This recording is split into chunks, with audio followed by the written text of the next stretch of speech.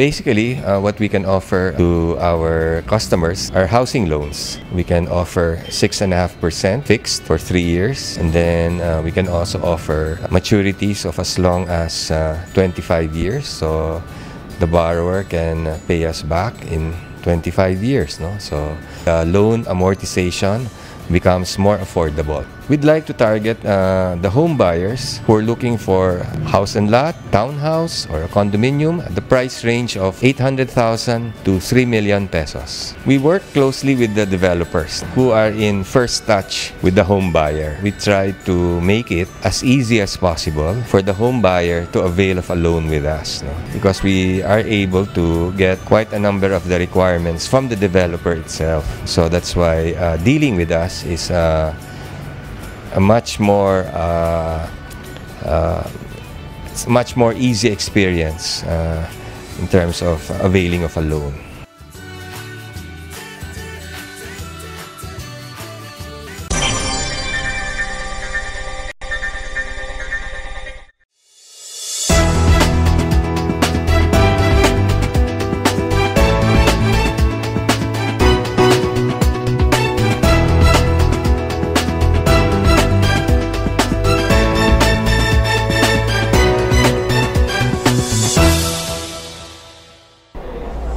Mayong adlaw, ako si Jason Doral ug kini ang Sun.Star Pilipinas.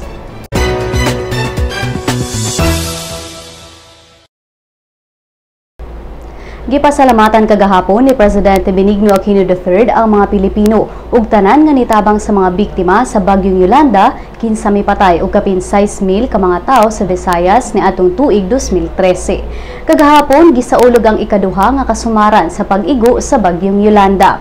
Matod ni Aquino, pinaagi ni Presidential Spokesman Edwin Lacerda nga nanghinaot siya nga ang mga leksyon nga gihatag sa kadaot nga dala ni Yolanda maka-inspire sa mga Pinoy nga maningkamot ug tukod balik alang sa kalambuan sa tanan. Gisiguro ni Aquino gibuhat ug buhaton sa gobyerno ang tanan aron matabangan ang mga naapektuhan ni Yolanda bisan pa sa mga pagsaway sa rehabilitation efforts sa gobyerno. Gihangyo usab sa Malacañang ang publiko nga bisitahon ang Official Gazette website. Diin makita ang tanang detalye kalabot sa government projects alang sa Yolanda affected communities.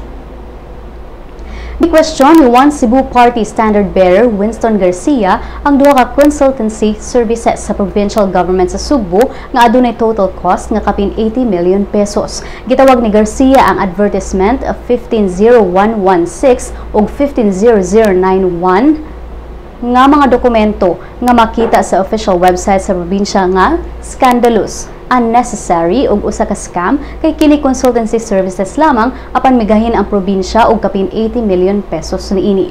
Matod ni Garcia nga ang kapitolyo miingon nga request for expression of interest kini nga mga dokumento apan kung tan-aw ang tali niini maingon nga invitation to bid ang maong mga dokumento. Matod ni Garcia nga mas maayo unta kung nagamit sa kapitolyo ang maong kwarta aron i-upgrade ang mga hospitals sa probinsya o matabangan ang mga biktima sa bagyong Yolanda. Apan matod ni Provincial Information Officer Ethel Natera nga wala sila'y gitago ug transparent alang kaniya ang tanan. Mapugos og dagan pagka-presidente si Davao City Mayor Rodrigo Duterte kung magpadayon ang pagdaog-daog sa gobyerno sa mga Pilipino. Mao kini ang pamahayag ni Duterte sa iyang television program ni adtong Domingo. Matod ni Duterte nga napakyas ang gobyerno sa pagpanalipod sa katawhan nunot sa issue sa tanimbala scam sa Ninoy Aquino International Airport. Niadtong miaging semana, gihangyo sa mayor si Presidente Benigno Aquino III nga sulbaron ang issue sa tanimbala sa NAIA. Nagtuo si Duterte nga usa ka sindikato ang nagpaluyo sa giingong scam sa airport.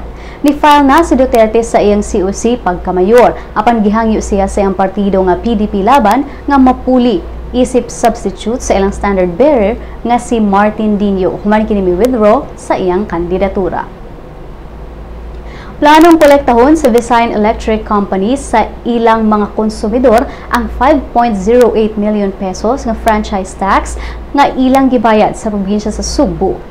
Sa application nga gisumiter sa Veco sa Energy Regulatory Commission kon ERC, gusto nilang makakolekta og kapin 5 million nga franchise tax ngadto sa ilang mga konsumidor isip pass on charge. Ang maong kantidad kolektahon sulod sa 2 ka tuig o pagsaka sa balayran sa kuryente og 0.0090 pesos per kilowatt hour.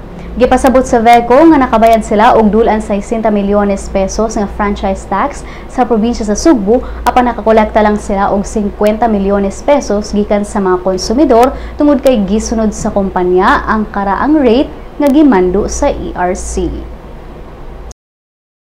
Ug ganiya mga balita gikan sa ubang bahin sa nasod.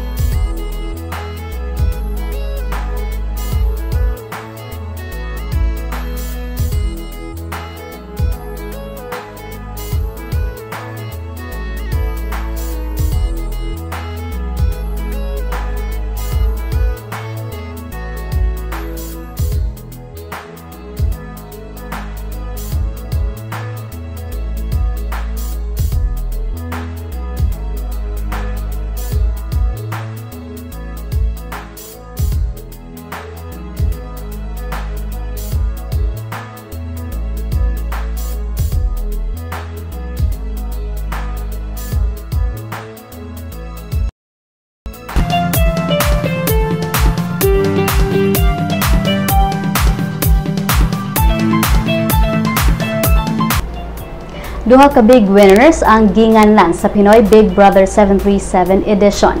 Si Miho Nishida ang big winner sa regular housemates, samtang ang barrio rapper sa Nueva Vizcaya nga si Jimboy Martin ang teen big winner. Samtang sila si Yolanda Garcia ug Tommy Esguerra ang second big winners. Gihimo ang announcement niadtong Domingo ato sa live show nga gipahigayon sa Legazpi, Albay. Niadtong Sabado una nang ginganlan ang third big winners nga sila si Franco Rodriguez ug Roger Luther. Ug fourth big winners nga sila si Don Chang ug Bailey May Thomas. Alang sa uban pang showbiz chika, bisitaha ang celebrity.sunstar.com.ph ug i-follow pod niya sa Twitter at Sun.Star Showbiz. Sa lotto results, walay nakadaog sa mga premyo sa 649 Super Lotto ug 658 Ultra Lotto sa mga bula kagabi. Bulahon unya ang 645 Mega Lotto ug 655 Grand Lotto. Ania ang balor sa dolyar gikan sa Bangko Sentral ng Pilipinas. Mosunod ang kapalaran gikan sa Sun.Star Super Balita.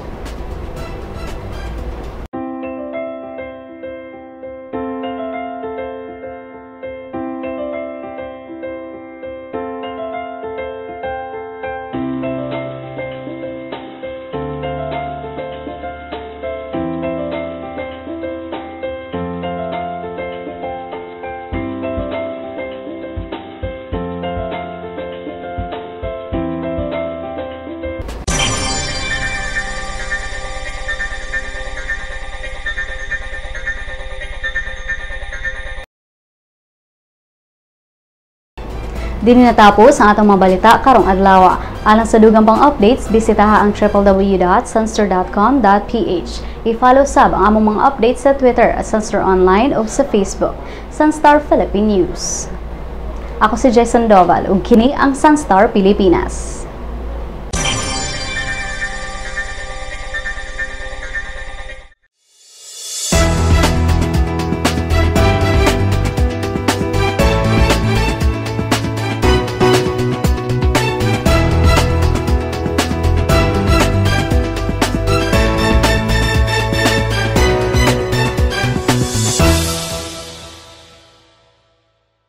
Welcome to the newest member of the Sun family, My Sun.Star, a mobile application that allows you to remove all the online clutter and focus on what you want, what you need. To enjoy our latest edition, you must have an Android device. a mobile phone or tablet. Go to the Google Play Store, type My Sun.Star in the search box. Click on Search. Once brought to the application, click on Install, wait. When download is complete, click Open. You will be brought to the login page. You may use your Facebook or Google Plus account to register. If you are already logged into your Facebook, registration is automatic.